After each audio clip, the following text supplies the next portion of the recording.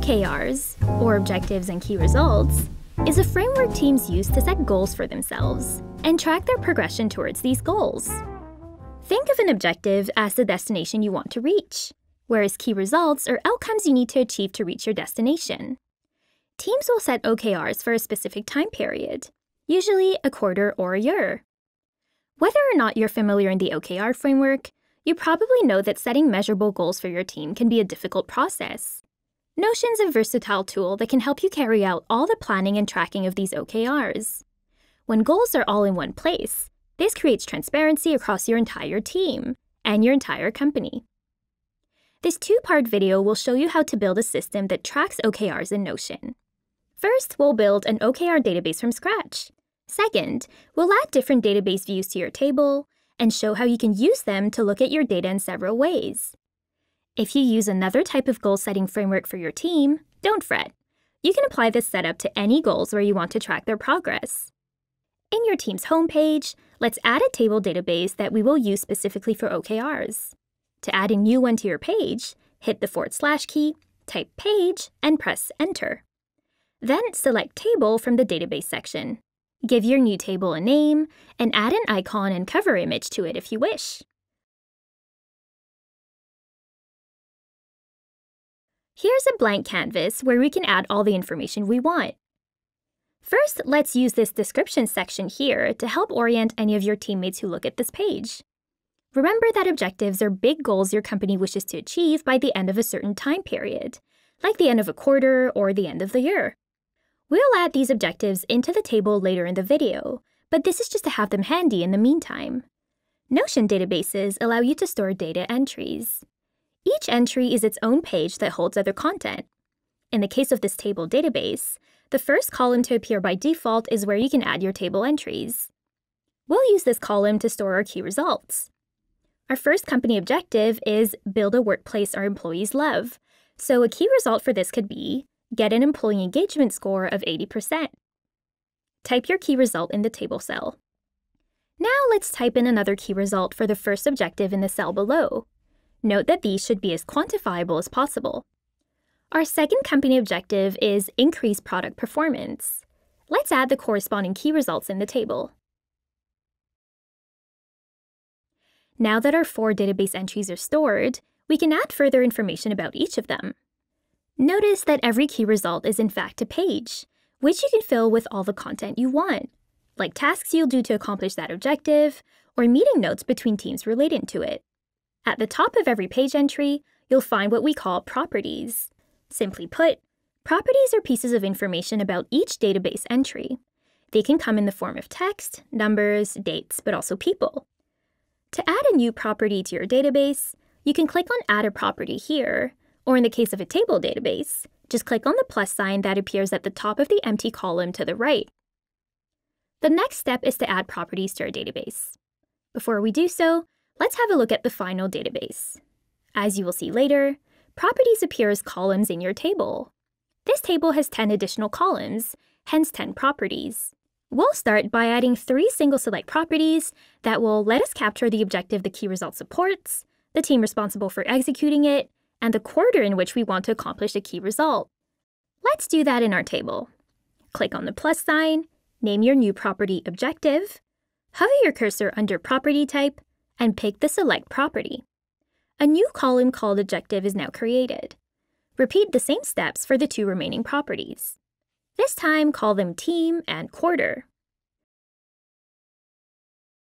You can click on Name in the first column and rename it to Key Result. This tax column is here by default, so feel free to delete it by clicking on its name, then delete, and delete again. Now that your columns are created, you can fill them out with information. Remember that this key result, let's just call it KR, is associated to the first objective which we wrote above. Now we can cut and paste the objective in this table cell and hit Create. This automatically creates a tag.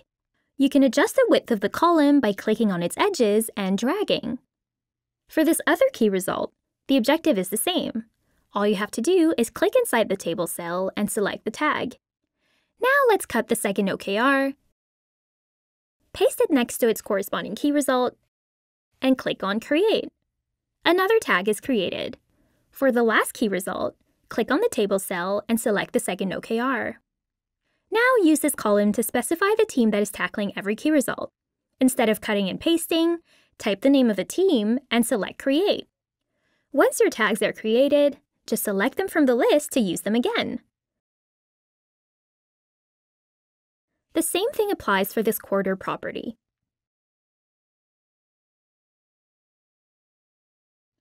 Should you wish to change the color of your tags, simply click inside a table cell, then click on the three-dot icon next to the tag, and pick your new color from the drop-down.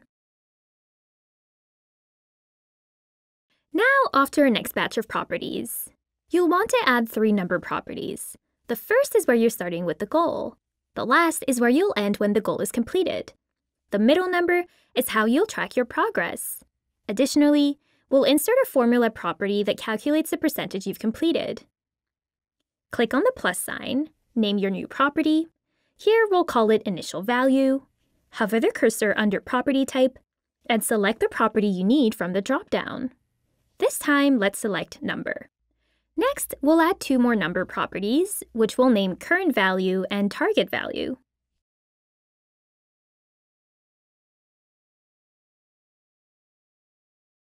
Here they are. Now we can add numbers in the number columns. For this KR, let's say your initial employee engagement score is 66%. This translates as 0.66 as a number. Equally, if your employee engagement score is currently at 73%, punch in 0.73 and 0.8 as your target value. Let's add the numbers for the 3 remaining KRs. The team is aiming for a 4.5 out of 5 Glassdoor rating, while our initial value at the beginning of the quarter was 3.7, and our rating is currently at 3.9. As for QA hiring, the quarter started with 0 new QA hires, and now the team has hired 2, while the objective is to hire 5. Finally, at the beginning of last quarter, the load page duration was 2.5 seconds, but the team was able to meet their goal of bringing it down to 2 seconds or lower. Since this key result has already been achieved, the current value is the same as the target value. With these numbers in mind, it's possible to calculate the percentage of the key result that has been completed. To do this, add a formula property to your table, which you can call progress. Click inside any column cell to set up your formula. You'll want to divide the difference between the current value and the initial value by the difference between the target value and the initial value. Once your formula is complete, click Done. To display your result as a percentage, hover your cursor over 123 at the top left of the table cell and select % from the drop-down. Great! Now you can easily see the team's progress for each key result. Finally, there are 3 more properties to add. A person property to specify the lead person for each key result, a date property to designate a time frame, and a last edited property to capture the last time a team member edited the key result. Again, click on the plus sign. We'll name this property Lead and select Person from the drop-down. Call the next one Time Frame and select Date.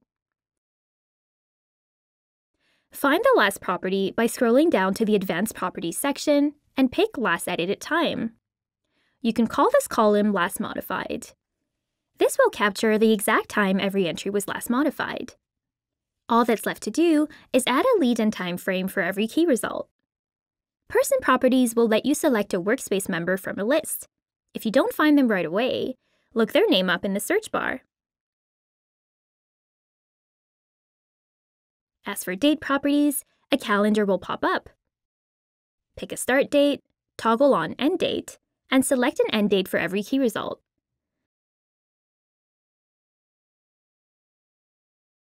Let's add a database description. Your database is now complete.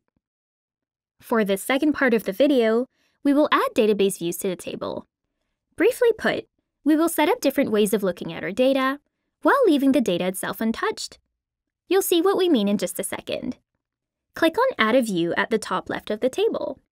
In addition to the table we built, we can choose to display our data in another table, a board, timeline, calendar, a simple list, or a gallery. Say you'd like to have a table that only displays OKRs for the engineering team. Type in your view name, select Table, then Create. This additional table is currently identical to the one you created. In order to only see engineering OKRs and mask the rest, we'll need to add a filter. Click on Filter, then Add a filter again, and now select from every drop-down so that it says Team is Engineering. Voila! Thanks to this filter, people who consult this view can be sure to see engineering OKRs only. Repeating the same steps, let's create another table view that only displays OKRs for the people team.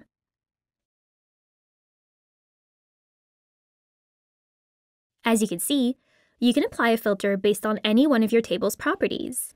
For example, what if you wanted every team lead to have a view where they can see all the key results they're overseeing? You can easily do that by adding another view and applying this filter. Lead contains me. In this case, me is dynamic and will change for whatever team member is looking at the view. Let's continue with 2 more filtered views, each displaying key results for a different quarter. This time, the filters will look like this. The last view to add is a timeline view. This allows you to see all your key results displayed chronologically and gain a full understanding of the work at hand.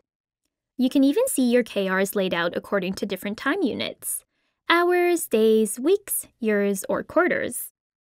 For more information on timeline views, have a look at this video. We now have 7 different views of the same database. Easily switch between these views by clicking on the View menu and selecting the one you wish to see. The table we built together sits here at the top. Click on the 3 dots next to it and rename it to All. This is your default unfiltered database view. As you can see, you can choose to view and process your data in endless ways. To learn more about database views, you can watch this video. This is our final look for our database. One last thing before we go. Wouldn't it be useful to have the same database appear at the top of every team page? This would allow every team to keep their OKRs top of mind. To achieve this, go to a team page, place your cursor at the top and hit the / key. Type the word linked, and then select Create Linked Database. Now you will have to search for the name of the database you want to link to. Once it shows up, select it. Here's your OKR database again, linked to this page. Notice that all you have here is your default table database, stripped of all the views we created previously. You can add all the views and filters you want here, without having them affect the views and filters in the original database. However, edits you make to the actual content of a linked database will be reflected in the original. This makes it easy for your team to work on their goals in their team page, but make sure those updates are reflected transparently across teams. Let's add a filter then. When databases are just a component of a page, or inline as we call it, you can access their menu by clicking on the 3-dot menu at the top right. Select Filter, and add a filter so that the only KRs displayed are the ones for the engineering team. Click on Add a filter again, and specify that you want to see KRs from the second quarter only. To help your team focus, you can choose to hide some properties. Click on the 3-dot menu again, select Properties, and untoggle all the properties you wish to hide. Note that this action does not delete the properties, but simply clarifies the table for your team members. You can click directly on the key result page to view all of its properties, including the ones you have chosen to hide in your table. Here's your filtered OKR table. You can do the same for every other team. Finally, click here to navigate to your original database. And we're done! We have a fully customized database to store our OKRs and keep track of their progress. By now, you should know how to create your own OKR database and customize it down to every detail with the properties, views, and filters you need. You also learned how to link this database in another page and apply different filters there. All of this allows your teammates to stay in the loop, no matter where or when they're connecting from. With this setup, you can be sure that everyone is, quite literally, on the same page. Good luck setting those OKRs.